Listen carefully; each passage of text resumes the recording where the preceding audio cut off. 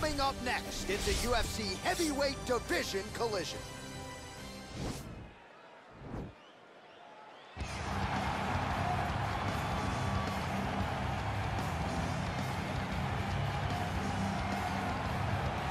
Well, always exciting when this guy shows up on the fight card, Daniel. He is a true mixed martial artist. Not really any glaring weaknesses, at least, that he's put on film thus far. He's the new breed of fighter. Those kids that start doing everything at 6 years old. They start wrestling, they start doing jiu-jitsu, they start to box. He's one of those guys that has every one of those skills, and he does them all at an A+ level. He's got tremendous cardio.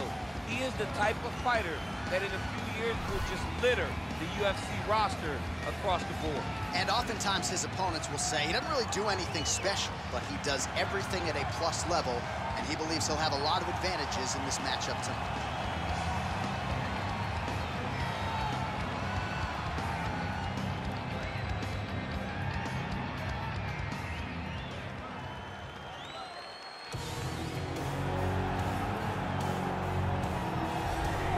All right, so here he is, one of the better ground and pound guys we have in the sport here at present. There's just an efficiency and an accuracy to the way he approaches the ground strikes.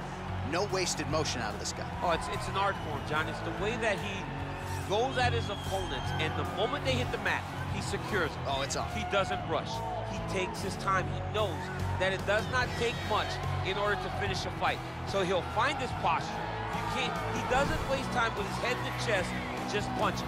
He finds posture. Once he finds posture, he can get momentum to land the big strikes, then he moves position.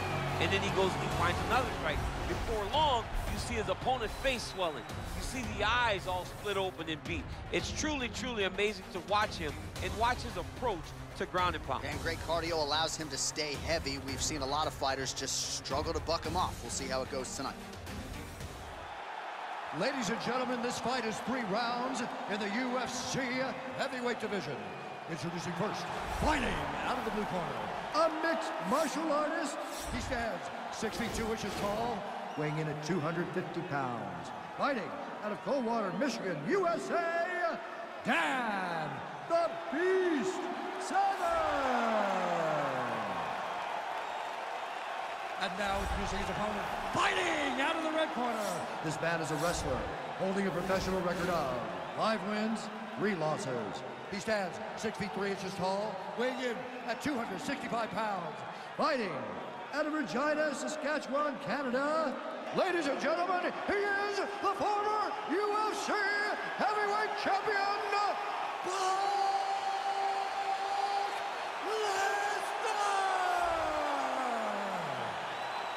And when the action begins, our referee in charge, Yves Loving. The veteran Yves Levine draws the assignment here. You ready?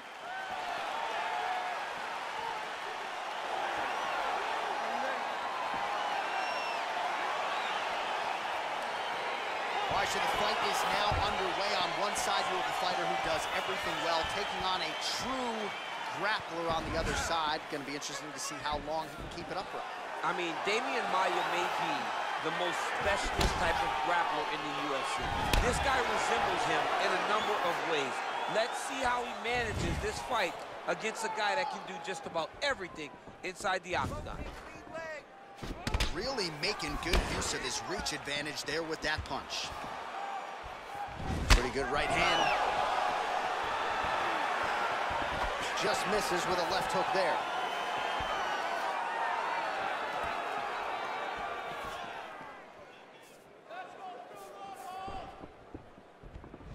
Oh, he lands a huge right hand.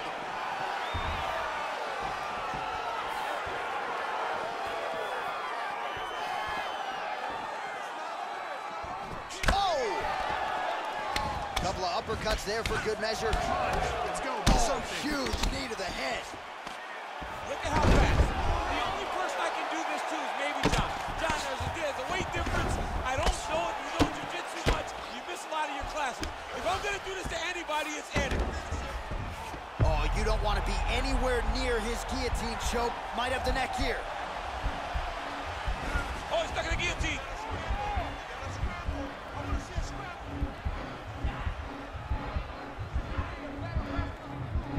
There it is. All right, so he possibly you got to be working off of your back. He's certainly doing so here. Nice punch. Oh, tags him with the left. That is an educated left hand. Educated left hand. He's throwing it so fast and so crisp. All right, we'll see how he chooses to defend here. All right, good movement by him here on the ground. He really is a master of these transitions. He is a master of movement on the ground. You never know where he's going to be.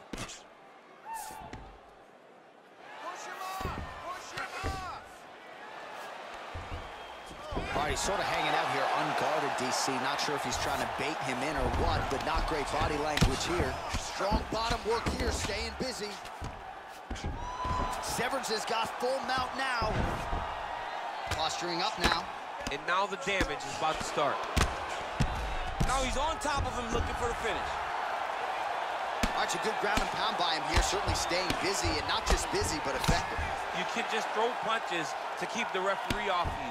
This guy is throwing punches to be effective, to throw damaging strikes. He's doing a fantastic job. Final seconds here of round one. Second round, straight ahead. Hey, stop! Lost that round. And tell it to you straight. We need to go out there. We need to put this guy on his back. He's going to come out hard and aggressive. He thinks that you're ready to go home. All right, we now take a look back at some of the highlights from that last round, DC. A lot for the replay guys to choose from. I mean, these guys are going to be very busy trying to find what replay to show you guys. Lands on both sides of the octagon. Both guys fought great. What a phenomenal round. Are you ready? You ready? Fight! Ooh. Now he's masterful from here. Oh, he went to a single, switched to a high crouch. All right, bottom fighter here, maybe looking to hip escape, DC. Close guard. Oh, big combination of ground and pound strikes here, DC. This could be the beginning of the end. I mean, you got to be very careful when you take these big ground and pound strikes. You need a controlled posture on the bottom, and if you're the top guy, the guy that's looking to finish, continue to gain posture and rain down big strikes on your opponent. All right, the referee not seeing enough action there. We go back to the center of the octagon now.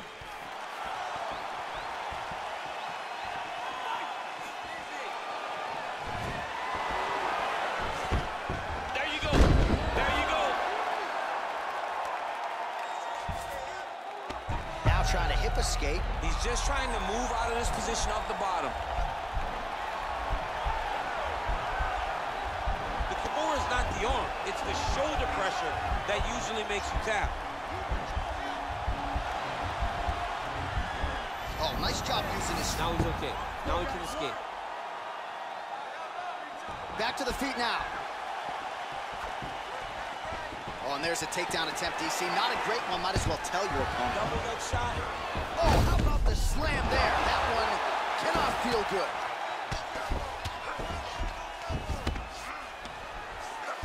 Jumps on a headlock. We call this in wrestling just a headlock. And if you're not careful, you can get stuck in an arm triangle.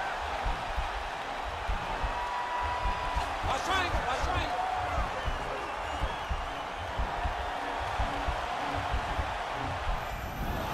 Then he's out. Side control now, DC. A lot of options at his disposal from here.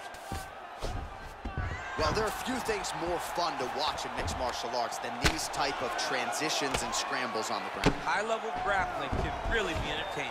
Back mount now.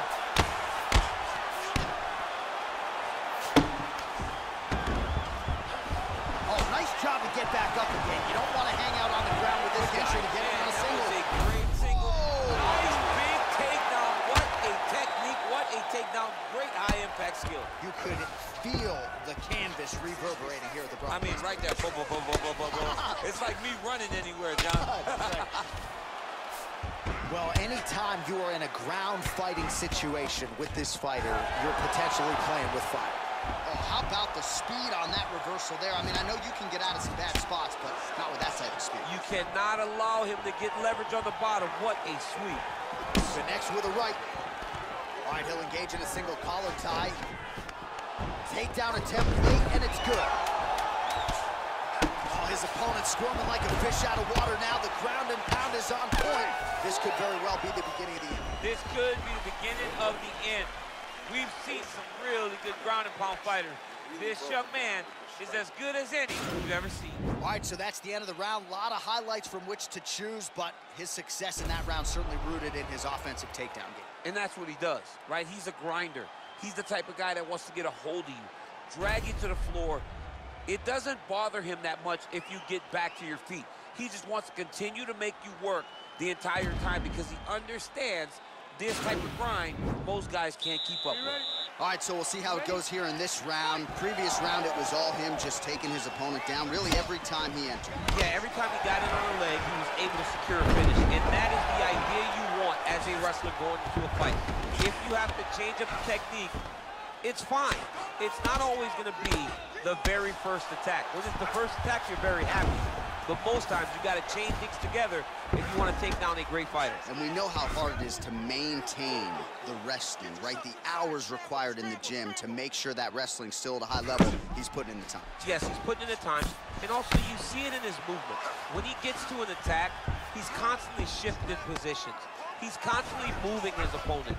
He's constantly trying to give him too much information to process. Right. And that comes with a lifetime of wrestling. If he just started this, it would be very... Oh, looks like he's trying to isolate an arm, maybe set up a Kimura here, DC. Yeah, he's going to try to attack Kimura here. He'll try to get him up on his right hip. The Kimura is not the arm. It's the shoulder pressure that usually makes you tap. And he's out. Well, you got to stay busy on the bottom. He's doing it here. Nice punch. Strong bottom work here, staying busy. All right, he's got the full mount now. Is this one of the most dominant positions in MMA? Is that fair to say? It's a very dominant position. It's one of the most ideal positions you can get to, especially if you are fighting someone that doesn't truly understand that they're not in as much danger as they are. Because it's dangerous, but there are a lot of outs. And if a person isn't very understanding of that, then you can really, really put some damage on them. Man, this is some serious ground and pound here, DC. He's not just staying busy for the sake of staying busy. These strikes are doing damage. Oh, yeah, no pity pat to this guy. This guy's trying to land, and he's trying to land effective strikes. All right, so inside the open guard of his opponent. You got to be careful playing around for too long here on the ground with this guy. Oh, reversal here, DC. What a way to switch the position. Fantastic movement by the bottom fighter. Good movement by him here, transitioning very well on the ground tonight. Step for step, he's staying with his opponent in every transition. All right, so he's got the body locked down here, DC, or so it appears. This is not a guy you want anywhere near your back. Man, isn't it fun to watch this dude work on the Now ground? he'll try to start attacking a rear naked choke from the top position. He is doing a really good job of relaxing, not panicking because he's getting choked. Oh, he might have got him with a choke.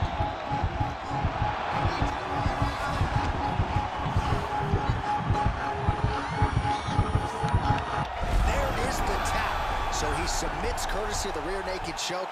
That guy's got a squeeze on. He does a great job securing the position, getting under the neck, and then hiding his hands in order to get the finish. Fantastic performance by this fighter. It's over. Oh, my goodness. Oh, my goodness. What a fight. Well, yeah, so the work in the gym pays off here tonight as he gets the win by submission. Gorgeous setup on the choke, and I think even better execution down the stretch. Clearly it was sunk in deep. His opponent had no choice but to tap or take a nap. In this case, he chose to tap out. All right, let's take a look back at the replay as he gets it done by submission tonight, champ. I mean, you know, this guy has such a great submission game that you cannot lay in his guard. He's so skilled, he's so tricky, and he's so good at weaving a web that gets you lost in it that he made him pay for it tonight and got the submission victory. Ladies and gentlemen, referee Yves Levine has called a stop to this contest at 4 minutes, 40 seconds of round number 3. Declaring the winner by tap out,